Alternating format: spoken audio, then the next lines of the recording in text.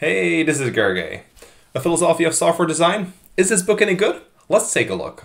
In this review, I'll share 3 things I liked about this book, the things I didn't, and I'll give you my verdict. As a software engineer, should you get this book and read it? The first impression of this book that it's short and pretty light. If you look at the chapters themselves, they're also short. Just take a look at Chapter 5, Information Hiding and Leakage. Yep, that was a whole chapter. At first, this shortness made me skeptical. Just how much can you pack into a short book all about architecture? Turns out you actually can if you're a good writer. Talking about authors, who is this author who wrote the book? John Ousterhout is a professor at Stanford and teaches a software design class. Students work through a series of projects to practice design principles throughout a semester. John wrote this book after teaching the class 3 times. Now this is really interesting because it's typically not how software design is done. In the real world, you design once and you ship once. You don't get second chances to figure out if choosing a different architecture approach would have worked better. But in John's case, he taught a class with the same amount of people through a semester, then again, and again. And he was able to observe what approaches worked and what did not. And this is how this book was written. This is a very unique approach. I've not seen other books follow this methodology. There are 21 chapters in the book and you can read each of them in about 10 minutes. The first thing I liked about the book is getting a fresh definition of what software design is. I had my thoughts, but the book came with a new one. The whole idea of the book revolves around complexity. According to the author, software design is a means to fight complexity. Quoting the book, "The greatest limitation in writing software is our ability to understand the systems we are creating. The larger the program, the more people work on it, the more difficult it is to manage complexity. Good development tools can help us deal with complexity, but there's a limit to what tools can do alone. Simpler design allows us to build larger and more powerful systems before complexity becomes overwhelming." The second thing I liked about the book is how it gives a fresh and simple look on architecture. It's not a book filled with complex diagrams. One of the few diagrams in the book is this one. The book is filled with simple ideas and observations, but these ideas compound into something more powerful.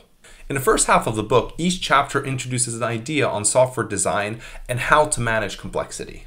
So tactical versus strategic programming, modules should be deep, information hiding and leakage, general purpose models are deeper, different layer, different abstraction, pull complexity downwards, better together or better apart. Each of these chapters talks about a simple approach to reduce complexity. Take the chapter Information Hiding and Information Leakage. This chapter discusses how information hiding and good design are connected. John noticed that students who divided their code into small modules that were shallow ended up with a lot of duplicated business logic caused by information leakage. This also reinforces why John thinks modules should be deep, an idea that I also agree with. The third thing I liked was the chapter on Design It Twice. This is a chapter that's 3 pages long and explains a seemingly simple idea that you should design something twice and then compare the trade-offs.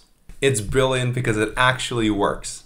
I've seen it in action. And it works brilliant because barely anyone does it. When was the last time that you did 2 different designs? Yeah, I really also do this. To be good at design, do it more and try out different approaches. The second part of the book has chapters on errors, comments, and naming. If you have less experience with software development, you'll probably find this interesting. I didn't get too many new things in the second part of the book. There are 2 things that I didn't like about the book.